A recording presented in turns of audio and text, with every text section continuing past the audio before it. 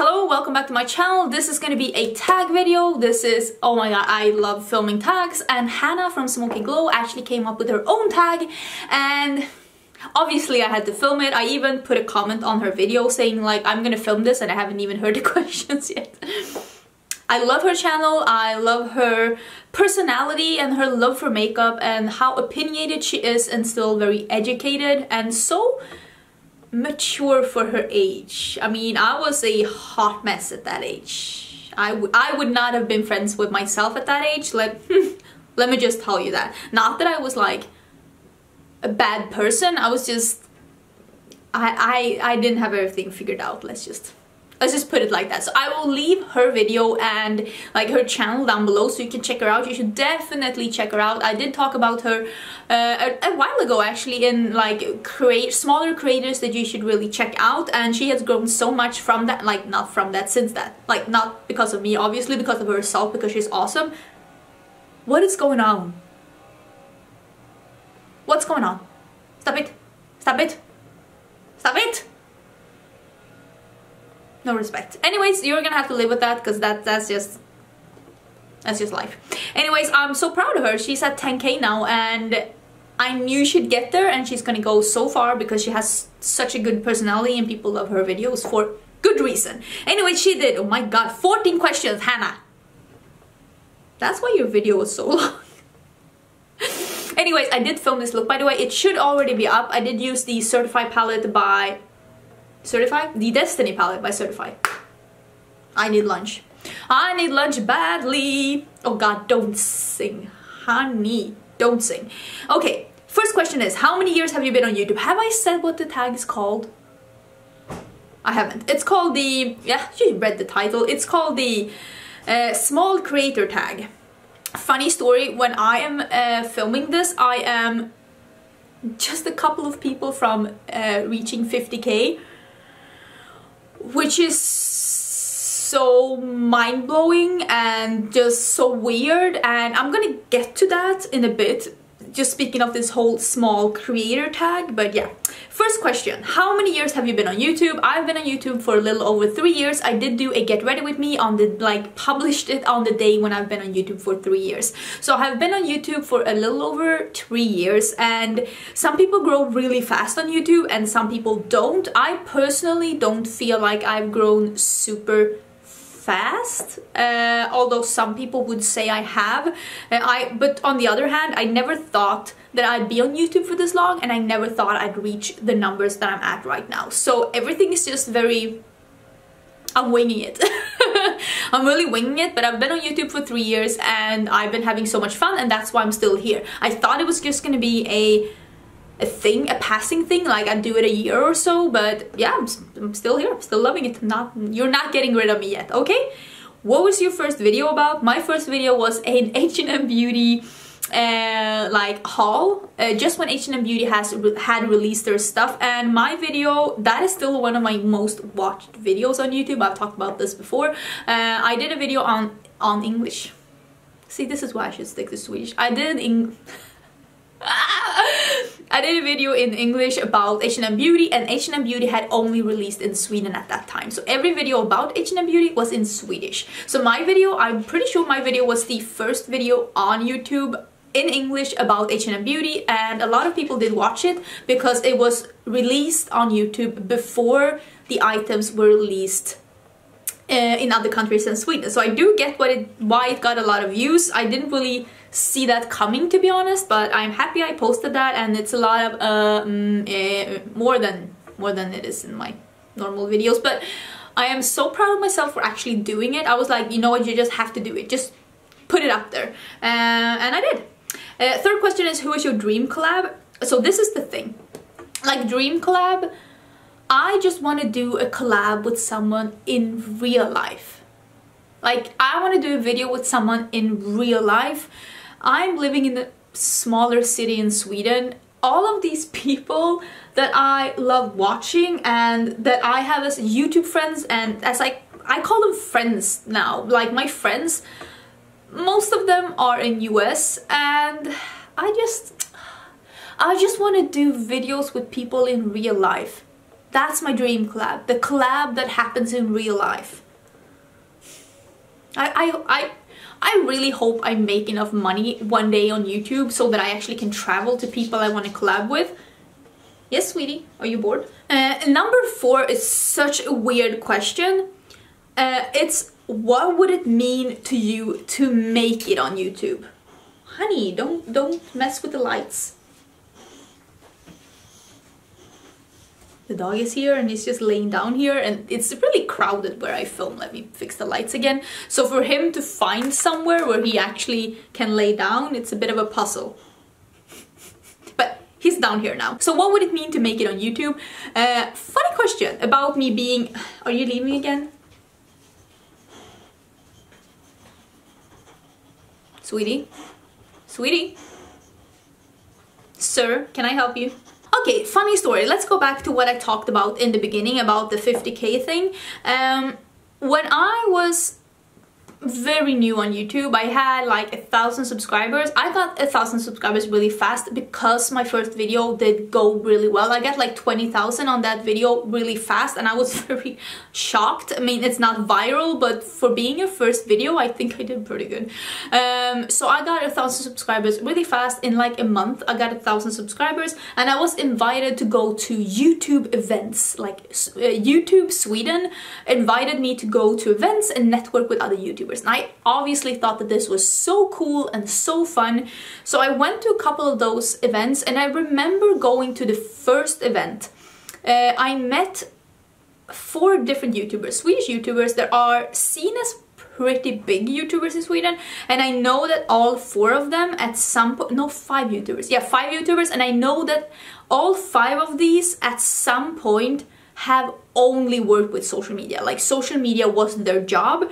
So for me, meeting them, I was like, okay, so these people are actually doing YouTube as a career. That is so cool, getting that view, because that was never my goal with YouTube, to have it as a career, and it's not my career right now either. I have a normal desk job that I go to, like a 7 to 4 job that I go to. This is something that I do on my free time.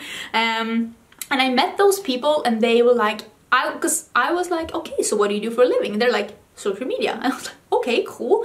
And they all at that time had between 50,000 and 150,000 subscribers. All of those 5 people were somewhere in that range. So I was like, okay, so obviously in Sweden, when you hit 50,000 subscribers, you could make this a living. That's pretty cool. And obviously I was at 1,000 subscribers then, and I never saw myself reaching even that.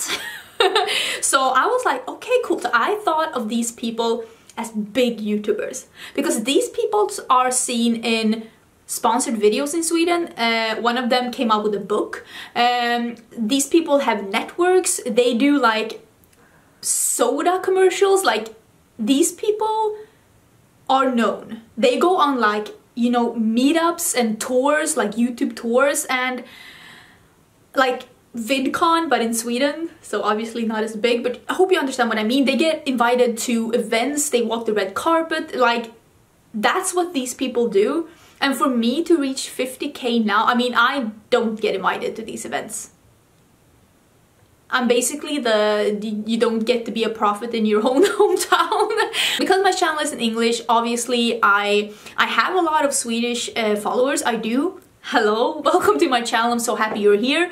I do get questions sometimes if I want to do a video in Swedish, and not really, because it means that I will have to put subtitles on it, and that's just something that seems like a lot of work, and since this is something I do in my free time, I feel like that is taking on too much work. So I quickly answered that question as well. But it just feels so weird now that I am actually at 50K. Did not see that one coming. So for me, at that time, I felt like they had made it, because for them it was their goal to work with social media. They wanted to work with social media, so they felt like they had made it. It wasn't my goal to work with social media, so do I feel like I've made it? Not really. I feel like maybe now that I've been in YouTube for a while, at that point I felt like getting 50,000 subscribers, you would have made it. Now when I'm at 50,000 subscribers, I don't feel the same way, but it is very unreal to be at that point where I 3 years ago was like, oh my god, these people made it. And now also, like, looking at like how YouTube works and getting more into it, I get that. I mean, these aren't rich people, at least not most of them. What is that noise? Could you not, sir? Sir? Sir? I'm sorry, you're gonna have to live with that. But now, if you made it, I'd say making a collab at this point. That's when you've made it, because that's when you, even a company realizes the impact you have and decides to collab with you because they think that you could benefit their brand. I feel like nowadays that's when you made it. So I don't really think that it has anything to do with money at all. Okay, that question took a long time and we're at 12 minutes. Could you stop me when I'm talking so much? 5, what is your end goal on YouTube? Starting out, I just wanted to get some friends. Now, I feel like I have friends. I feel like now my end goal is to actually meet people in real life, not just through computer screens. That is my end goal. My end goal is not to make YouTube my career. I love creating videos. I love reviewing makeup. I love doing looks. I love filming. I feel like YouTube is how I felt about modeling. Like when I started modeling, my goal was never to make modeling my career. I never wanted to be a big model, and I knew I could never be a big model. I knew my limits, but I was like, because I did work full-time as a model for a year, like I didn't have any other jobs, and that's basically how I see YouTube. Like if I ever was given the chance to just work with YouTube, I might look at it the way I looked at modeling. Like this isn't the end station. This is something that I could do for a year just because it's so much fun, and then leave it, because I don't know if I would be passionate about YouTube for my entire life. And also, I like having coworkers, I like going to an actual workplace, and I do have a degree and I do want to work with my degree. So I don't want to just like, I mean, I went to university, I got a degree, I want to use it. So would I ever work full-time with YouTube? That's not my end goal, but if I was given the opportunity, I might like have a break from my career and do that and then come back to it, because that's the kind of career I have. I can actually do that. But that's not my goal. That's not what I'm trying to do. I like it right now. I like what I'm doing right now. So I would say my end goal is to actually meet the friends that I have made over the internet, to meet them in real life. That's what I would love to do. What is the hardest part about YouTube? Time management. I am the worst. I have so many ideas that I want to do. I have so many tutorials I want to do, reviews I want to do, chit-chatty videos I want to do. I have so many things I want to compare and show you and talk about, and I wish I had more time, but I don't. Preparing, filming, editing, uploading, and everything that goes around takes so much more time than I could have ever imagined before with YouTube. And when YouTubers say that doing YouTube isn't just filming, everything takes so much time, holy bananas, they were not kidding. Everything takes so much longer than I thought it would. So time management is actually the hardest part about YouTube. Just finding the time to actually do everything you want to do, and then also prioritizing between the things that you actually, you know what, I'm not going to be able to do this, or I'm not going to be able to be active on this social media platform as well. That is really hard, and that has taken me a really long time to figure out, like, so how much do I want to do? And there are so many more things that I wish I could do. I know that a lot of people are probably gonna say negative comments is the most, but I don't care. Okay, most negative comments you get are from people that aren't really watching your videos. I mean, they don't care. They're probably not even subscribed. It hurts a bit if it's people that you notice in their comments that they are actually watching your videos and they're just being very mean. That's when it hurts, because when it's someone I've never seen before and they comment something and I'm just like, you obviously haven't watched any of my videos, you don't really know me, you don't know my personality, I don't really care. I don't block them, but there is a very nifty feature on YouTube where you can hide the user from the channel. best feature ever, YouTube, that actually enables people to still watch your videos and to comment, but nobody will ever see their comment except themselves.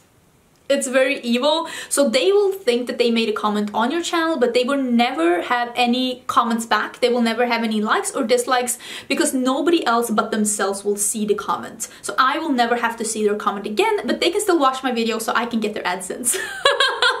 It is so evil, but I love it, because if you are so stupid that you will watch videos of people you don't like, then at least let them have their AdSense.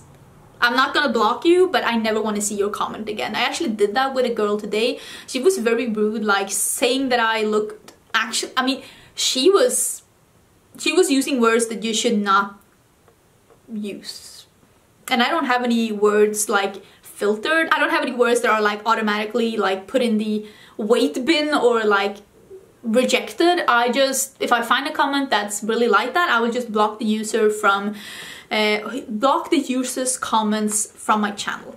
So they are just put in a black hole where they think that they are commenting, but they're actually not, and I find it pretty hilarious. So I don't really care. What is the best part about YouTube? Oh my god, reading your comments is the best part about YouTube. It is the best part about YouTube. I wish I could answer each and every comment. I did that for a really long time, but it's just getting out of hand, and I try to answer as many as possible. I try to go in at least once a day and just answer a bunch and look at them and read them and just... You're so amazing, and you have no idea what your comments actually mean to me. That's the best part about YouTube. That and the friends that I make through YouTube. Amazing. The funniest comment you've ever gotten. I don't know if I can remember like a specific comment, but honestly, the comments that you leave under my like new makeup releases going on the wishlist or not, they're the funniest comments ever. I find myself laughing out loud at the comments you leave towards the products that I talk about. Oh my god, if you want to get a good laugh, read through the comments, the comment section under those videos. You're so funny. Like, there's some really witty people like hanging out in that comment section. I always laugh at your comments. They're the best. What is the meanest comment you've ever gotten? The meanest? I did get a comment. I actually did get 2 comments. Oh my god, this is a long story. Should I? No, I'll just take it. There was a brand that I talked about in my new makeup releases going on wishlist or not. For you that watch my videos, you know that I'm not doing a review and I'm not like saying anything about the products at all. I'm just letting you know what products are out there and whether or not I'm gonna buy it. Personal opinion. I'm allowed to tell you whether or not I feel like it's something for me. And there was a product that I said that I didn't think was... I thought it was too expensive for what you got, and I said I think this product looks good, but I wouldn't pay this price for it. And that's just my personal opinion. I mean, you've heard me talk about prices so many times. I have said the same thing about like Natasha Denona and like Pat McGrath. I mean, I bet they're awesome, but it's not the price range that I feel comfortable with. This brand actually had a fan group on Facebook, and somebody posted in that fan group, and I got so many comments, really hateful comments. And there was actually 2 people telling me that I like literally should just go kill myself over a freaking eyeshadow. And that's like, I will never get that. That if you leave that kind of comment to anyone, regardless of what they said or done, you are the bad person. You're the evil person, and somebody should go and take internet away from you, because that is straight up fucking horrible. Like, there is no excuses. No excuses. And these are grown-up people. These were grown-up people leaving these comments. Really nasty comments about me, my looks, how I talk, how I sound, everything you could possibly nitpick about a person. And I was like, if I didn't want to buy from the brand before, do you really think I feel like talking about this brand ever again, ever buying anything from that brand? I am never going to talk about that brand again. I haven't, and I don't care how nice this owner is or how amazing the product is. that just left a very bad taste in my mouth. I thought that was too much. I got like 50 comments. I woke up and I have 30 comments and they just kept coming in, and it was just like this mob mentality just because I said I didn't want to buy something. It was horrible. Anyways, what is the next question? What other subject matter could you create a YouTube channel about? When I started my YouTube channel, and one of the questions is why I did start it, that's going to be the question after, so I'm not going to get into that yet, but I was thinking like, because I was at least, I don't any, okay I do, but not that much as I used to. I was very much into gaming. I love computer gaming. I played World of Warcraft for several years, and I was actually thinking first like, do I want to make a channel about gaming or do I want to make a channel about makeup? And then I decided that there was more things that I could do in the makeup area that wouldn't be so repetitive. Like instead of like, I was thinking about starting a Twitch channel, because I was like, I do gaming because it's fun, but if I start a Twitch channel, I'm gonna have to be more like serious about my gaming. I can't just like skip it for a week, because I was, at that time, I was playing pretty serious, but I was also sometimes taking breaks. So like, I can't take a break then because that's not gonna make any sense. So I decided to keep gaming something that I did for fun, so I wouldn't be pressured about it. And then I was instead gonna start a channel about makeup, because I felt like there was more things that I could talk about within the beauty sphere than just sitting and gaming and in the Twitch channel. So I was actually thinking about starting a Twitch channel and streaming gaming first, but I decided not to, and I'm really happy about that now, because like you can see on my channel, I do have a lot of things to talk about regarding beauty and makeup, and I'm so excited that I started with this. I do still game a bit, but not to the extent that I did, so it was the best choice ever. There are so many questions, Hannah. The 11th question is, why did you start your YouTube channel? And I have talked about this before. I started my YouTube channel because I wanted to have more people to talk about makeup with. And to be fair, I wanted to have more people to talk to, period. Because, oh my god, my lash is getting stuck. I didn't really have, I don't have that many friends. And for really long times in my life, I felt very lonely.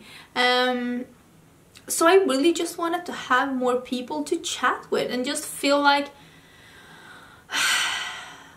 Just when I started my YouTube channel, I had just gotten out of a really bad friendship where she wasn't very nice to me. She wasn't ever listening to me. She was always trivializing everything that I said, saying that the things that I went through weren't that important, or that the things that I was feeling didn't really matter. And breaking up our friendship was the best thing I've ever done. And I also realized that she had been talking a lot of shit about me. But after that, because it was a very toxic friendship and I felt very insecure about their whole friendship and all the people around it.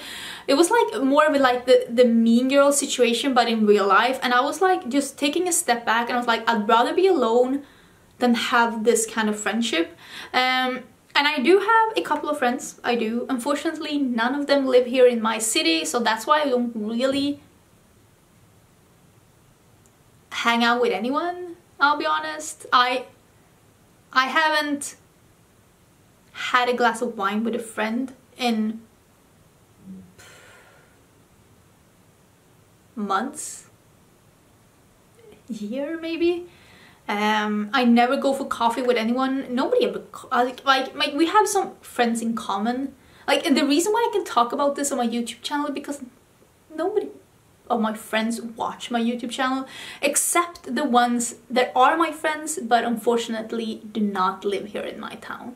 And when my best friend lived here in Linköping, we hung out every day and it was amazing, and I adore her and I wish we still could, but we are living our different lives in different cities, so we hang out as much as we can. But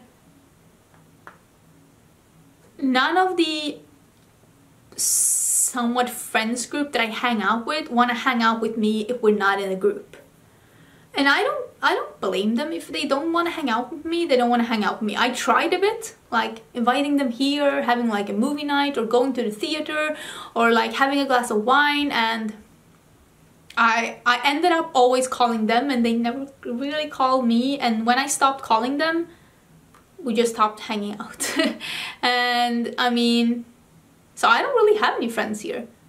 That's mainly why I do so much YouTube as well, because I have the time. I don't do anything else on my free time except YouTube and hang out with my pets and my fiance, which is amazing. But he works a lot and he's a PhD student, so that's also why I have a lot of time, because they work 24/7. But yeah, I was just really lonely, and I'm really happy that I created this YouTube channel because I do feel less lonely. And maybe that's also why my end goal with YouTube is to meet friends that I've made through YouTube, because, well, I'm not really rich in the friends department, let me just tell you that. So yeah, that became a bit sad, but hopefully with time that changes. And that's just something that I've learned, like, by just being a bit older, that friends actually can come and go as well. You never know who's gonna stick around and who's not.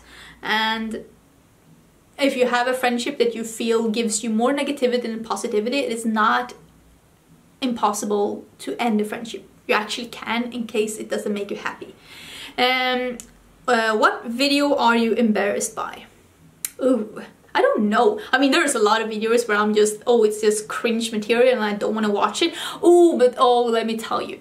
One of my most watched videos is me swatching the Juvia's Place Masquerade palette, and I actually forget to swatch one shade, and that's pretty embarrassing. So yeah, that's pretty embarrassing. But I mean, it was in the beginning, I was still getting the hang of it, and I mean, to be honest, these things still happen. But I mean, I would probably catch it in editing now in a way that I didn't back then. Now I would probably catch it in editing, but I didn't back then, so that's pretty embarrassing. What video are you the most proud of? Ooh. I don't have like a specific video that I'm the most proud of, but I would say the videos that I am the most proud of are the videos where I do like several looks in one video, because that takes me several days to film and edit, and every time I get one of those up, I always feel like, oh, like accomplished. In a weird way, like I did something big and I got it up. I'm also really proud that I do some travel vlogs, because it's really fun to show like my family what we did when we were out traveling. My mom loves my travel vlogs, so that's really nice. I'm really proud of those, that like my YouTube can also be for like my family, because my mom doesn't watch all of my other videos. She watches some here and there, but not all of them. My mom is also my biggest supporter. But I'd say that the videos where I like really put a lot of time and effort into a video, like filming for several days, doing several looks, those are the videos that I'm the most proud of, because I'm like, this took a while. This took a while. What is your first YouTube memory? And if I hadn't heard Hannah's answer, I might have answered this differently, but I did. Is this, oh, white rim, sexy. But I did hear her answer, and so this is the thing. I didn't know that makeup on YouTube was a thing. I did answer this in a Q&A long while ago, like what made you like create an account or something.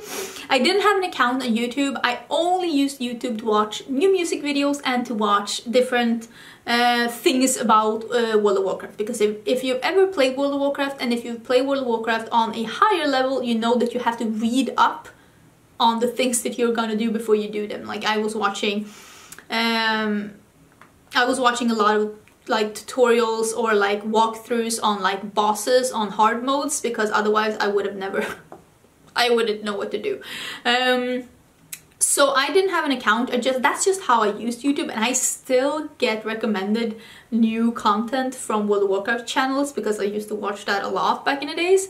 And I was not following any like influencers on Instagram, none of them, but I was following a couple of brands, one of them being Gerard Cosmetics. I was following them on Instagram. I don't really know how I found them, because I I don't know how I found them, but I did follow them on Instagram, and they published a picture of a girl and her makeup was flawless. I'm pretty sure it was Gerard, because I know that they were one of the first brands that I followed on Instagram. Anyways, a brand published a picture of a girl and she was beautiful, her makeup was beautiful, and they tagged her like in the text, and I was like, I looked at her profile and I was like, oh, she has so many makeup looks, so many cute looks, and I was like, I actually put follow on her because I was like, I want to see more looks from her. And a couple of days later she put up another picture and it says that this tutorial or something like that is live on my YouTube channel. I was like, is that a thing? I didn't know that that was a thing. So I went to YouTube and I searched her name and I found a tutorial, and I don't even know if it was the same tutorial, to be honest. I don't remember. I watched the tutorial and I was smitten. I thought it was amazing. I was like, I didn't know that this was a thing. I didn't know that people used YouTube for makeup. It's amazing. I was always interested in makeup, but my makeup skills, of course, and my like techniques have developed since being on YouTube, obviously. And in the end of her video, she said something along the lines of like, if you want to see more things, don't forget to subscribe. And I was like, is that a thing? I didn't know people did that. And I tried to hit the subscribe button and it said you had to be logged in. And I didn't have an account. So I actually made an account just to be able to subscribe to this girl's account. And that was the first subscription I ever had on my YouTube account, because I made the account specifically to be able to subscribe to her. And after a while, of course, like I subscribed to more people, I found some more channels to watch, but she is the reason I made my YouTube account. She is the first makeup tutorial I watched on YouTube, and if it hadn't been for her, I don't know if I would have started my YouTube channel, which is pretty cool. And the girl was Jaclyn Hill, by the way. So that's why I can't unsubscribe from her, because she's the first channel I watch. She's the first channel I subscribe to. She's the reason why I even have this account. And I know it's silly, and I know it's nostalgic, and I know that she's done a lot of shady things, but if it wasn't for Jaclyn Hill, I would not be on this platform. I would not have started an account when I did, and I maybe would have never found makeup on YouTube in a time where I actually could start doing it myself. So yeah, that's the reason why I am on YouTube, and that's pretty much it. Wouldn't it be cool to actually tell her this story someday? I would love to be able to tell her this story someday. That would be amazing. Maybe that is my end goal. That is my YouTube end goal, to someday be able to tell her this story. That would be cool. That would be really cool. I think that was the last question. Let me see. Yes, that is the last question. Thank you so much for being with me through this whole time, because this video is a year and a half. I hope you saw that in the beginning and like brought a snack. I wish I brought a snack. No time management. That's what I'm telling you. That is the hardest part with YouTube. I have no idea what I'm doing. That's just the way it is. Thank you so much for being here. Don't forget to subscribe to my channel, because like I said, I do upload a bunch of things. My goal is to have at least 5 videos a week, and so far I'm doing that, and sometimes a bit more. So thank you again for watching this. I will see you in my next video, which will probably be tomorrow. Let's be honest. Bye!